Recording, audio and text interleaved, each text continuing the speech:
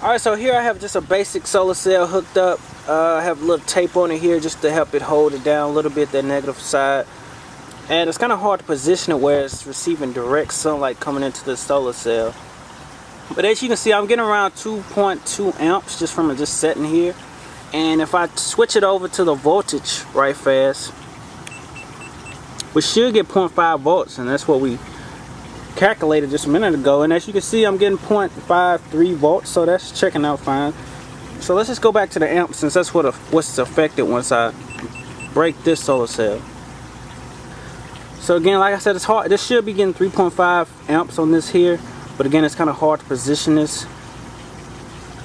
So if I move it around somewhat, you can see the amps go up somewhat, but again, it's somewhat hard just to get it exactly right. But this solar cell will get 3.5 amps on its own when it's receiving direct sunlight over it.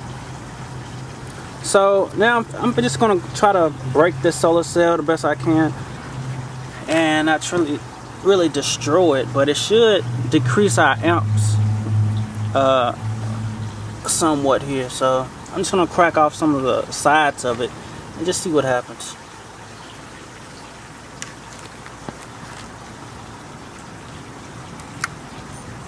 So I'm just going to break off little pieces here at a time and see what happens to our amps.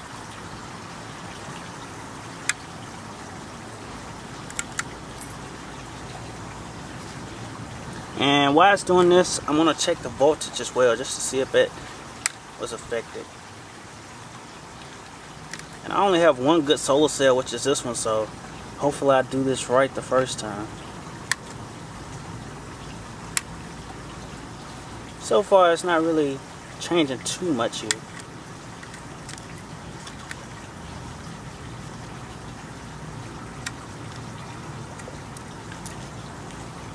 Alright, let's just break off a little bit more. Just a little at a time.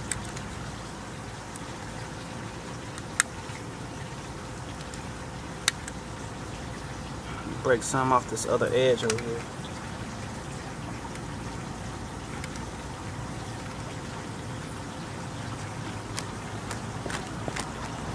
And that's just because the sun has went back under a cloud right now.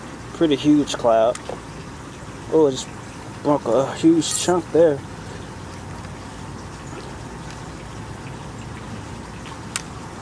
So I'm just going to try to demolish this solar cell. Not too much, but enough where it should give us a whole different reading.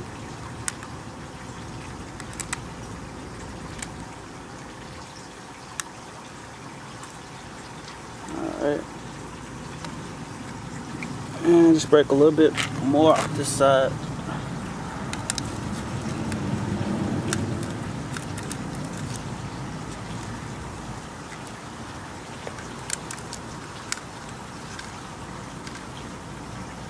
Alright, so I'm just going to leave it like this for now and just wait for the sun to come back up and see how much it affected it and see if it affected our voltage as well.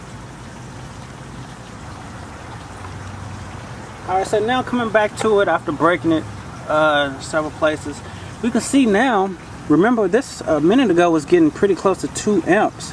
It's barely getting over 1 amp now, so apparently the amps were affected by breaking it, and again, it's receiving direct sunlight at it. I haven't changed the angle or anything, so, and let's just check the voltage to see if the voltage was affected. If, as you would think that the voltage would be affected as well, but that's not the case. So I'm just going to switch this over to the voltage. We should get 0.5 volts or close to it. And as you can see, we're still getting the same exact voltage that we were getting a minute ago, so it does seem a little weird that the voltage is not affected, but that's just how it is with these solar cells. So hopefully that just sheds some light on this and makes you a believer that the voltage does stay the same if you do have a cracked solar cell and the amps is what's affected. And I hope this video explains some things you might have some questions about.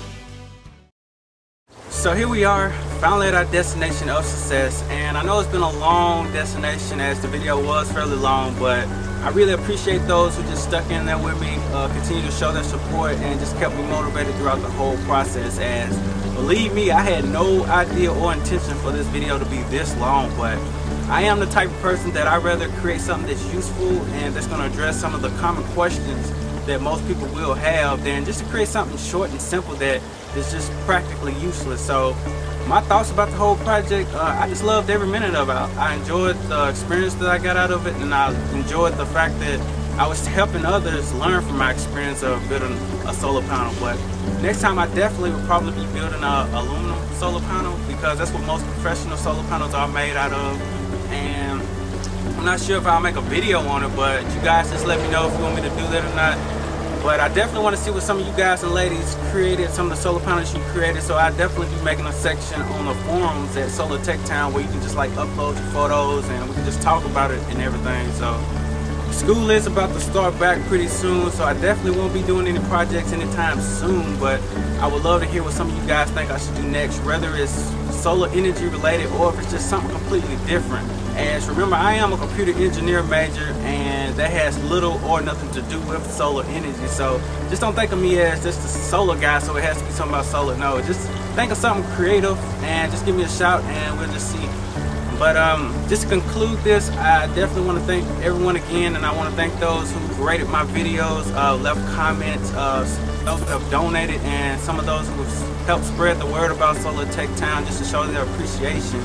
But most importantly, I definitely have to just thank my mom, just because she's been so supportive throughout the whole process.